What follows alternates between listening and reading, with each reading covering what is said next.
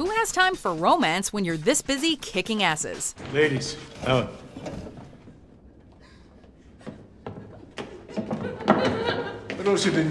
Welcome to WatchMojo.com, and today we're counting down our picks for the top 10 action movies without a love interest. Before we begin, we publish new videos every day, so be sure to subscribe for more great content.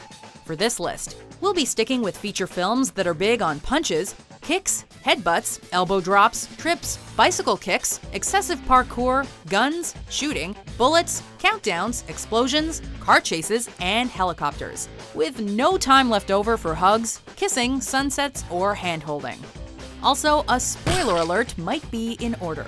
You ready, rookie? I am. Number 10, The Bourne Supremacy. Send her alone, give her your phone. What if I can't find her? It's easy. She's standing right next to you. This time around, our favorite amnesia patient, Jason Bourne, finds himself still lacking in the memory department, but excelling in his particular brand of beating people uppery. The film does tease us with the possibility of a romantic arc, or at least a sexy detour with Marie. But this comes to an abrupt end thanks to a botched attempt by the baddies to end the franchise early by taking out our titular hero. We don't have a choice. Yes, you do.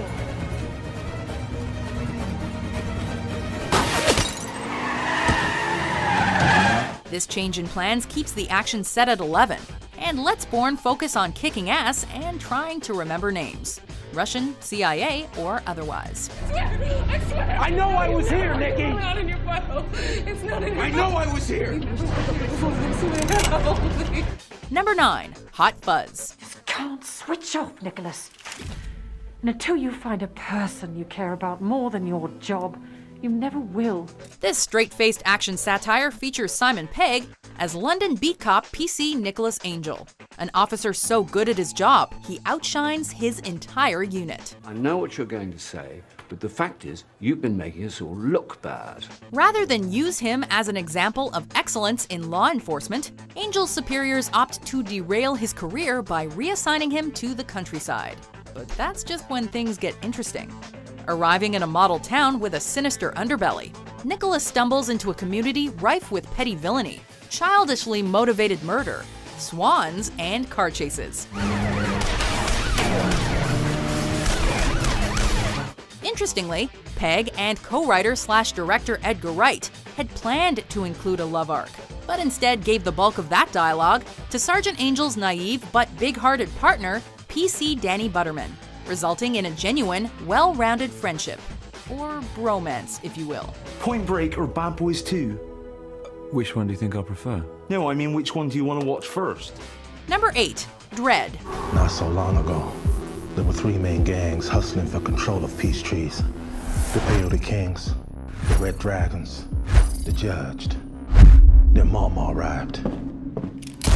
Fans of hunky dudes and hot ladies have plenty to look at here, but there isn't a hint of romance between this film's leads. Ready? Yeah. You look ready. Set in a futuristic dystopian United States, Keith Urban's Judge Dredd and Olivia Thirlby's Judge Anderson are too busy fighting for their lives against thugs, punks, and drug pushers to assess if there's any hormonal spark between them. Somewhere in this block are 2 judges. I want him dead. All that time spent not doing the horizontal bop frees up Anderson and Dredd to track down leads and crack a massive drug operation wide open. Defense noted. And maybe to take out a few bent judges along the way. What about we attack? Head straight for Mama. Is that an option? Well, she's guilty. We're judges. Number 7, John Wick. You, working again? No, just sorting some stuff out. The master of the cinematic whoa. Keanu Reeves stars as a loner ex-hitman, forced out of retirement. Why does he come out of retirement, you ask? To avenge the theft of his vintage Ford Mustang. How much for the car? She's not for sale. And the death of his dog, of course. But not only does the film avoid becoming a country song, it also doesn't provide the recently widowed John Wick with a love interest. When Ellen died, I lost everything. Until that dog arrived on my doorstep. A final gift from my wife. Instead, the film churns up action worthy of its Asian and Wild West influences.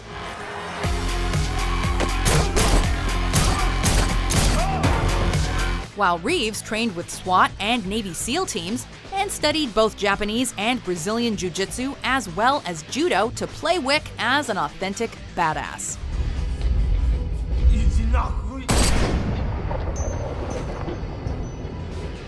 Number 6. Predator. If it bleeds, we can kill it. When you have a film overflowing with action, warfare, a lethal alien, and some of the manliest men who have ever manned, it doesn't leave a lot of room for spiritual companionship. You're hit. You're bleeding, man. I ain't got time to bleed. Let's face it, you can't save the day with your pants around your ankles. Designed by special effects legend Stan Winston, with friendly input from Terminator director James Cameron, the film's villain looked like no alien ever before seen. When you could see it, that is. You're one ugly motherfucker.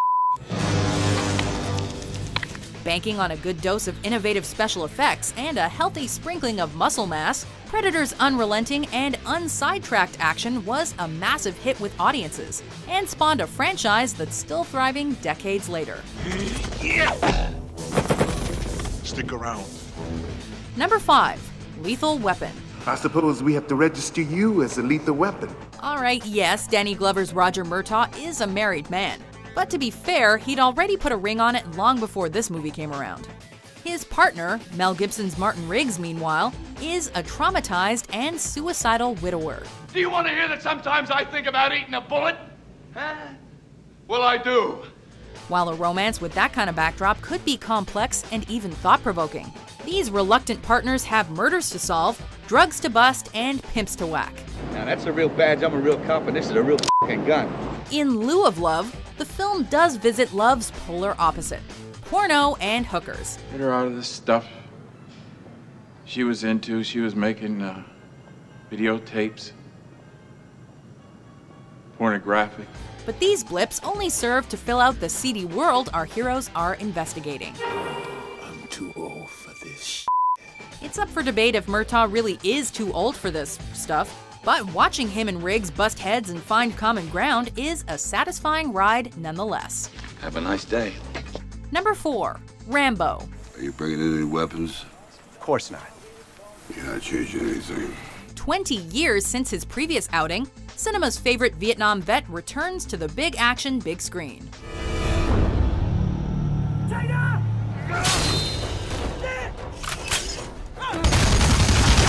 The ultimate loner, John Rambo is this time contracted to lead a team of mercenaries and rescue a group of missionaries from a pack of Burmese soldiers. Maybe you've lost your faith in people, but you must still be faithful to something.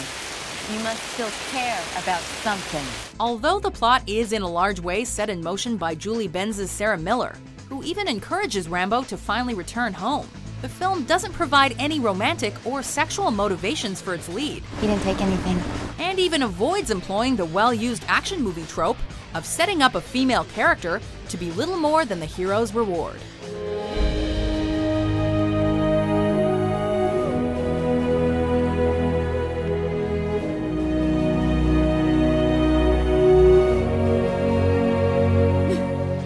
Number 3. Mad Max Fury Road. Together. Come across some kind of redemption. Tom Hardy is hot. Charlize Theron is hot. Decades of movie logic tell us that these two will soon be topless and bouncing in and out of frame. But this 2015 blockbuster doesn't follow that route.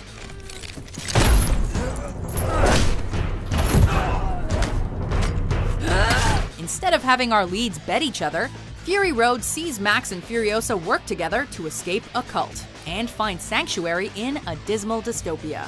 Don't breathe.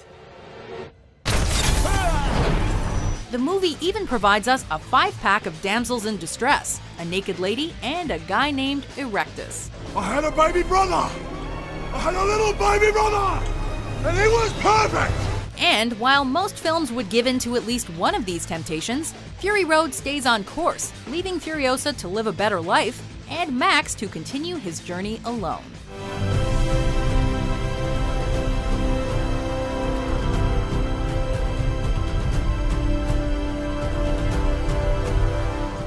Number 2, Aliens. Okay, what do I do? Where Alien was a horror film masquerading as a sci-fi, its sequel is an action film masquerading as a sci-fi. You started this. Show me everything. I can handle myself. With Ellen Ripley as the sole survivor of the previous film's expedition. Aliens shatters 3 action film expectations by having no romantic arc, a strong female lead, and Paul Reiser in a supporting role. You're going out there to destroy them, right? Not to study, not to bring back, but to wipe them out. That's the plan. Aliens probably could have shoehorned in cheap emotional threads, but as it was already saddled with bumbling Marines and a slimy businessman with little value for human life, a love interest for Ripley would just gum up the works. It was a bad call, Ripley. It was a bad call. Bad call. The film knows this, however, and instead delivers the only thing we really want: Sigourney Weaver kicking alien ass. Get away from her, you bitch! Before we unveil our number 1 pick, here are some honorable mentions. Yo, asshole! This motherfucker's dead. Ain't no Chris Angel mind freak, David Blaine trapdoor horse shit jumping off here. Nomine Patri et Filii, Spiritus Sancti. But Ian, this is a .44 Magnum, the most powerful handgun in the world, and would blow your head clean off. You've got to ask yourself one question. Do I feel lucky? Well, do you, punk? Number 1, Terminator 2, Judgment Day. Come with me if you want to live. The movie that could have been. A world-weary Sarah Connor and a reprogrammed T-800 learn to settle their differences and, in time, learn to love. Is the world ready to accept the reformed robot and his human bride as they become a family and raise her troubled, delinquent son? Of all the would-be fathers who came and went over the years, this machine, was the only one who measured up. From the people that gave you The Terminator, it's Terminator 2, Wedding Day. Anyway, so that didn't happen.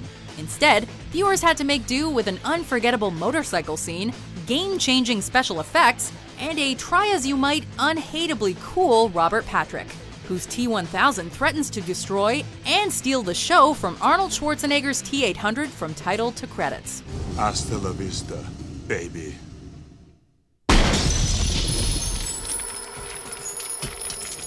Oh well, you win some, you lose some. Do you agree with our picks? Check out these other great clips from WatchMojo and subscribe for new videos every day.